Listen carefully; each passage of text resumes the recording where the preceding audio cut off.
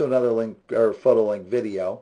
This one is going to be on generating your images for Photonaut 3 using either taken images, your RAW processor, be that either RAW Therapy or the RAW processor that came with your camera, or using Gimp from a single image, generating 2 images or 3 images that can be used to generate an HDR. First of all, if you're taking the images manually with the camera, what you'll want to do, and that does give the best results, what you'll want to do is take, like let's say, 3 or more images, each 2 EVs apart.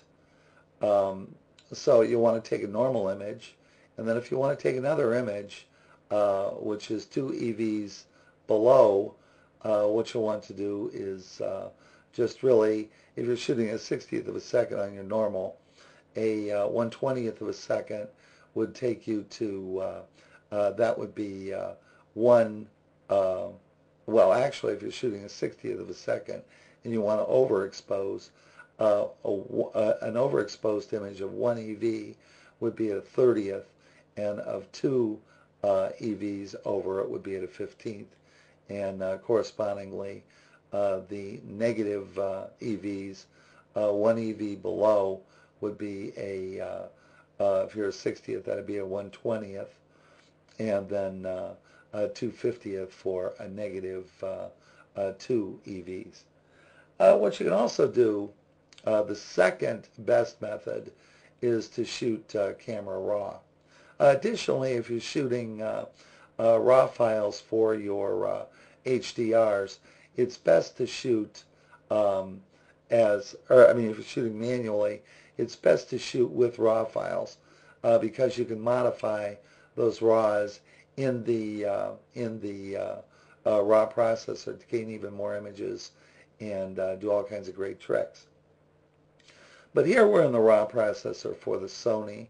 I'm using a Sony camera, and what I'm going to do is, first of all, I'm going to come up to my brightness, and then I'm going to just come over to this box, and I would save this as my normal image as a 16-bit TIF.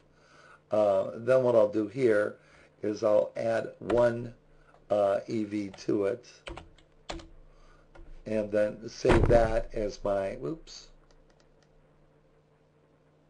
I'm kind of losing control here.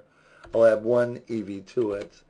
I will save that as my O1, and we'll add another EV to it, and we'll save that as my O2, and then I'll reset it, and then I can come over to here and put a -1, and I will save that as my 1 negative UV, and I will put a 2 here, -2, and save that as my -2 EVs.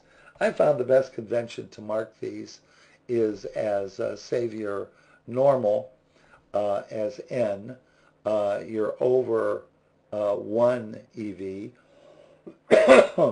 as O1, and your over 2 EV as being O2, and correspondingly your underexposed 1 EV would be U1, and your underexposed 2 EVs would be -2. What we can also do is take our image into Gimp, and I found that using the brightness control doesn't work as well in Gimp. So what I'm going to do is I'm going to come down here in Curves, and for my first overexposed, I'm going to grab this line right in the middle and drag it up about halfway, and then I'll say OK, and I'll save that as my O1. Then I'll come back into Colors and Curves, and then I'll drag this up again about halfway, and I'll say OK, and that will be my O2. Now what I can do here is I can undo my curves and undo my curves. Now I can come over to here to my colors again, and to go the other direction I can drag it down about halfway, and that is my U1, which is underexposed by 1. And then what I can also do is I will edit, undo the curves, my colors, and I can drag. See, if you want to do it, you start from the point, you've got to go twice as far. So basically we'll go to about there. And that would be my U2. So remember, you're generating several files off of your first file, and what you do is you generate them correspondingly. Now what I'm going to do is I'm going to come over to my Picturenaut 3.